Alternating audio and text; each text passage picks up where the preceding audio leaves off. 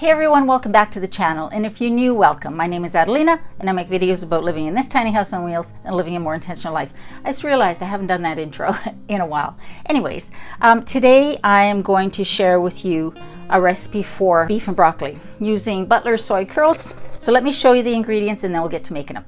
Okay, for our vegan beef and broccoli, we are going to use some olive oil for sauteing, some Butler Soy Curls. Now this is something that you can find at health food stores, or you can definitely buy it online. It's basically just dried soy beans, and it makes really good meat replacement, not super processed. Anyways, we're using that. We're using some beef bouillon. This is accidentally a vegan. It's actually imitation beef, and a lot of these cheap ones are. I buy this at the dollar store. Some low sodium soy sauce or tamari, minced garlic or a couple of garlic cloves, some ginger. I have this ginger sesame seasoning from Silk Road Spice Merchant. I'm going to use that. Some, what is this? Some brown sugar, a little bit of cornstarch, some sesame oil, and sesame seeds for garnish. And then, of course, we need our broccoli and green onions. Okay, so I'm going to put the full ingredients and recipe in the show notes. But what we're going to do is get started. So what I've done is I've separated the whites from the green onions from the greens. And we're going to use these for garnish and this for actually cooking. And I have made myself 4 cups of beef broth. So we're going to add about 2 cups of soy curls,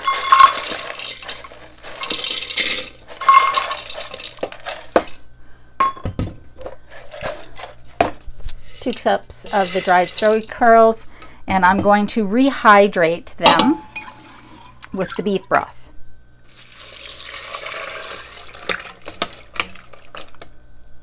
All right, so we're going to set that aside while we make our sauce. Okay, so I've got my broccoli cut up. There's probably about 3 or 4 cups of broccoli, as much as you want. And we're gonna make our sauce. So, to a bowl, we're adding 1/2 cup of low sodium soy sauce.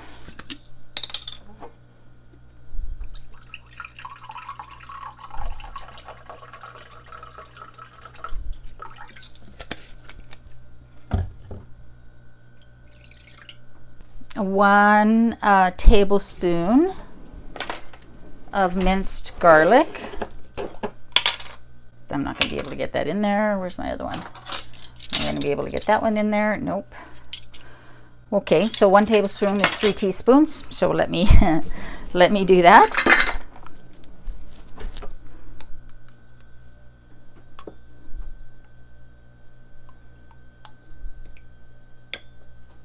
Oh my gosh. Seriously, Adelina. Make sure you make a mess.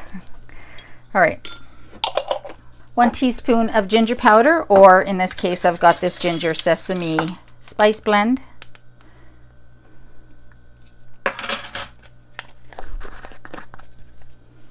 ¼ cup of brown sugar.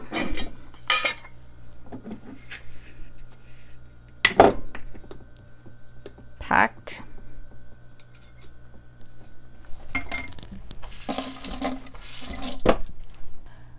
I am going to add some of the broth from the rehydrating of the soy curls. 1 tablespoon of cornstarch.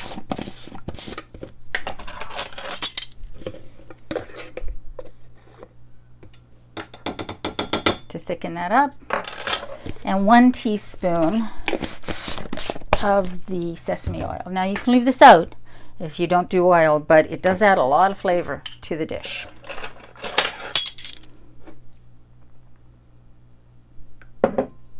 Then grab your world's smallest, tiniest whisk, and let's whisk that together. And I'm going to set this aside while we wait for the soy curls to rehydrate. It usually takes about 5-10 minutes. Just feel them and see if they're feeling like they are soft. Okay, it's been about 10 minutes-ish, and these are feeling nice and like chewy bits. I don't know how to explain it. So I'm going to drain them, and then we're going to squeeze as much moisture out as we can. So I'm going to do this in the sink, but we want to reserve the liquid because we're going to use it in the sauce.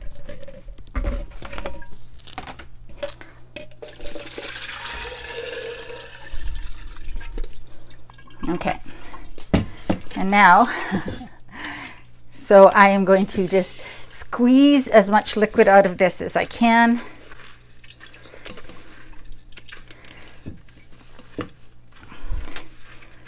There's no right way to do this, just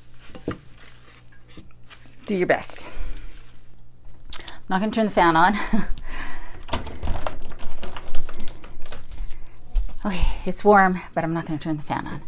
All right, so the first thing we're going to do is fry the soy curls.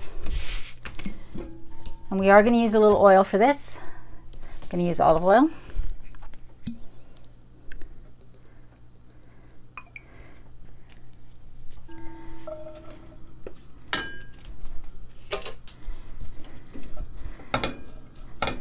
And what we want to do is give them a little bit of crisp, a little brown. So just take your time and let that happen. So I'll be back once these are a little brown. We're going to take them off and just put them aside. And then we are going to just saute the onions, the white parts of the green onion,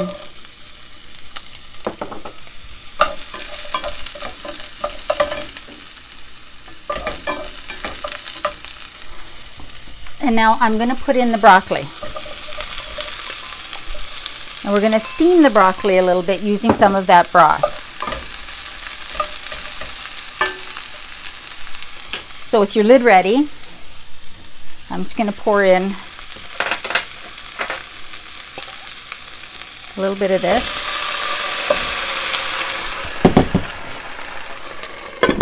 And let that steam until the broccoli gets tender. This has been steaming for about 5 minutes-ish. The broccoli has got more tender but not too soft. So what we're going to do is add the soy curls back in.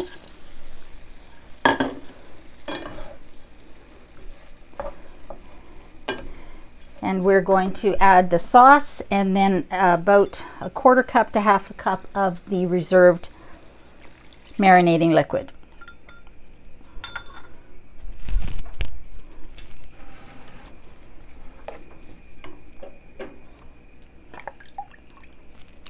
And I'll add more if I need it. And now I'm just going to let that simmer until it thickens, and then we'll be ready to serve.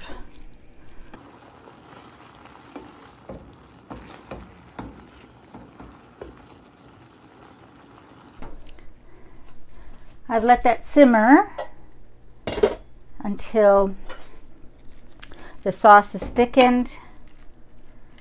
And so now I've got some rice here, and we're just gonna plate this up because I'm hungry. I'm gonna put some green onions, some of the green parts of the green onions on here. And we are going to put some toasted sesame seeds as a garnish. There. Oh, that smells good and it looks good. So let's give it a taste. Hey everyone, I'm just jumping in here. This is future Adelina to say that if you haven't already subscribed, please subscribe. I've set a goal to reach 100,000 subscribers by the end of the year, and I really want to thank you for helping me make that goal a reality. I really appreciate you guys. Thank you. Let's give this a try. I'm going to try the soy curls first to see how they are.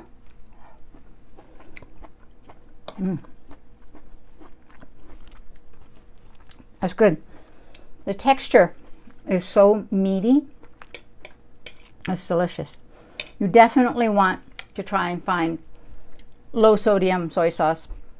And if you can find low sodium broth, that would be awesome as well, because it can get a little salty with those two together. So you saw how simple that was. It's not a hard recipe at all. If you find the Butler Soy Curls, I would highly recommend that you buy them for use in anything that you would put chicken in or beef in. So stir fries, casseroles, things like that. The texture is so good. If you have a recipe for beef and broccoli that you made before you went vegan or plant-based, just replace the meat with the soy curls. You've got yourself a delicious takeout style meal that ticks all the boxes. So I hope you try it. If you do, let me know how it turns out. Let me know what you put in your stir fries. Anyways, I hope you guys are doing well. I hope you're staying safe and cool, because it's very hot here. And it has been very smoky, but it's cleared up, which is awesome. So I'm going to go enjoy this, and I will see you next time.